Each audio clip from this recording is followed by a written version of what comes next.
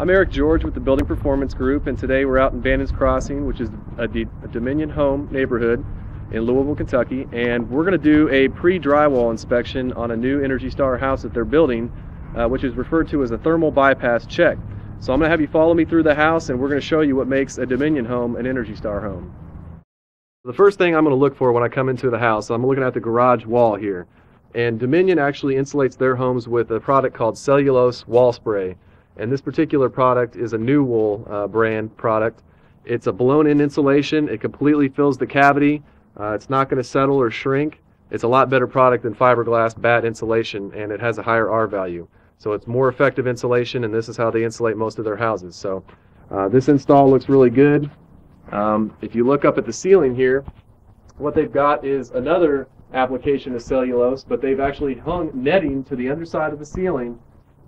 And they've blown the cavities above the garage completely full with cellulose insulation. So instead of just throwing some fiberglass batts up there, they've actually filled those cavities with cellulose. So that's going to keep the room that's above here a lot more warm and consistent over the course of the year. What we're going to do while we walk through the house is I'm going to show you what we do. If we find problems in the house, we're going to mark it with a permanent marker, and we're going to take a picture of it so that the superintendent can find the problem and the subcontractor can come back and resolve any issues that we may find. So what I'm looking for is, when you're looking at the wall cavities here, you want to make sure that the insulation is completely filling these wall cavities. You don't want to see anything falling out or any kind of compressions around the studs, and you also want to make sure that it gets all the way behind the wood there. So I'm going to check back in there and make sure that it gets in the corners.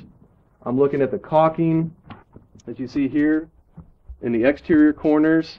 They actually caulk every single one of the studs in the house, and you also caulk the bottom plate across the bottom of the floor. So you're actually sealing the bottom plate of the exterior walls to the subfloor itself.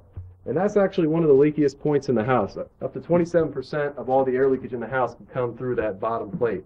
So one thing I want to make sure that they do is air seal around the window frame itself. Instead of just using a fiberglass insulation, they're using a minimal expansion foam between the window and the frame surrounding the window to air seal the gap around each one of the windows. So I'm going to go through the house and make sure each one of the windows are done just like that. I'm also seeing any penetration that goes from a conditioned space, a living space, into an attic or an unconditioned space, like these wires right here, they have to be foamed or caulked as well. So each one of these wires have been sealed, so that's good for me. So now we're up into a great room area here, and the insulation in the walls looks great. The air sealing looks great so far. Behind fireplaces, we have to have an air barrier in front of the insulation. So normally, this whole area back here would not be drywalled. Typically, it would just be exposed fiberglass or cellulose insulation, but for Energy Star standards, this has to be a solid air barrier or a flexible air barrier like the house wrap that you see here. So this looks really good, and at the top where they've got it blocked off, they've actually sealed that blocking to the ceiling. So this is excellent. The only thing that I'm going to ask them to do is where they have the openings in the house wrap here, like this right here, they need to actually tape that shut. So I'm just going to put tape holes and take a picture of it.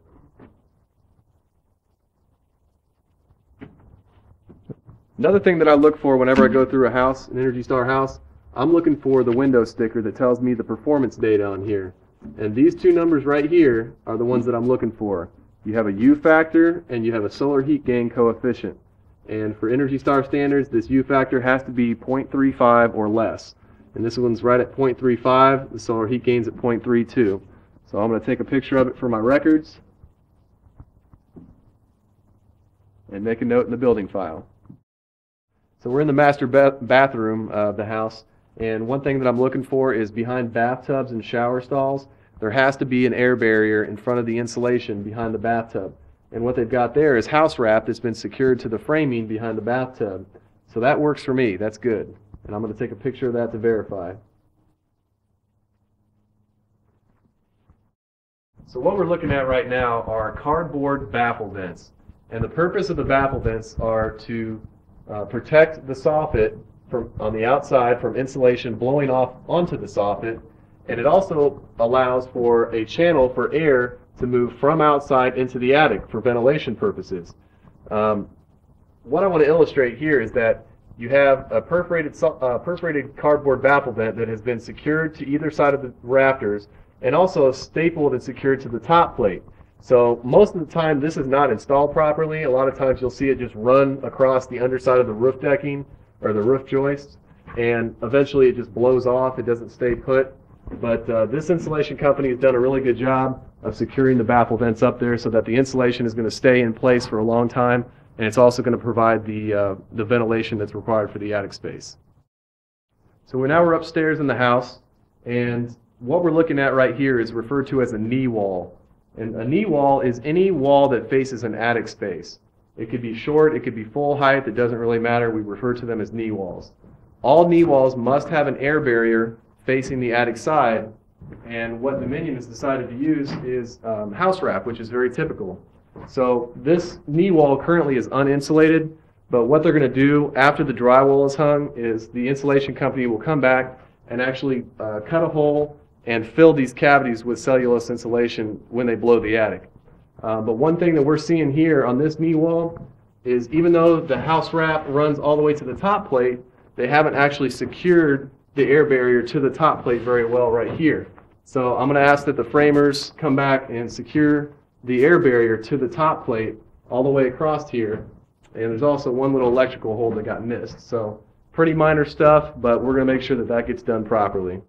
Now what we're looking at right here is a return air duct that is actually a wall cavity that the builder is using to move air back to the furnace. And this is very common in Kentucky and southern Indiana. So what they've done is they've used a thermal pan, which is an HVAC installer's product. It's just a flexible panning, and they've installed it to the back side of this wall cavity. You've also got an electrical line that's running through the cavity that they've sealed really well with silicone on both sides so that you don't have air that's being pulled from either side of the cavity here. Now, the thermal pan itself has also been siliconed to the framing. If they didn't do that, there would be a lot of really hot or really cold attic air being pulled into this return duct and circulated back down to the furnace from the attic that's on the other side of this wall. So they've done a really good job right here of sealing the return cavity, and you see how the studs here are painted all green. The drywallers, when they come, the drywallers are going to seal this with a caulk. They're going to actually caulk the drywall to these studs to make sure that it's an airtight cavity. So another good job here. And what you're looking at right here, this is an Energy Star certified bath fan, and it's a Panasonic model that's whisper quiet. The reason why they install these bath fans is because they air seal their houses and insulate their houses really well, so they're really airtight. And when you have moisture in a house, in an airtight house, it's harder for that moisture to evaporate and to leave the building itself. So these bath fans are actually set to run a certain amount of time per hour continuously. So it's called mechanical ventilation, and it's a very effective way for them to move the moisture out of the house, especially when it's really tight. So every one of their houses comes with one of these, and it's an Energy Star requirement starting in January. So now we're downstairs in the bonus room, and we found one window down in the basement that actually has not been foamed or caulked. So what we've done is we've marked the window. I've taken a picture of the window, and I'll call the superintendent to make sure the installation guy comes back and foams all the way around the perimeter of this window, because the last thing we want is a leaky window in a new home. So we're done with the thermal bypass inspection on this house, and we've got a checklist that has to be filled out, and it's called the Thermal Enclosure Rater Checklist. And literally we're going through and verifying all the things that we can verify, and like the window and the knee walls that need to be corrected, those are things that the builder are going to verify. So we check builder verified in any of those places, and as long as there's not more than 8 checks that the builder has to verify, we're good to go and we can move forward with the Energy Star process. So I only see 1, 2, 3, 4 things that the builder needs to verify, so we're good to go. So I'm going to go ahead and hang up the Energy Star sign and move on to our next job.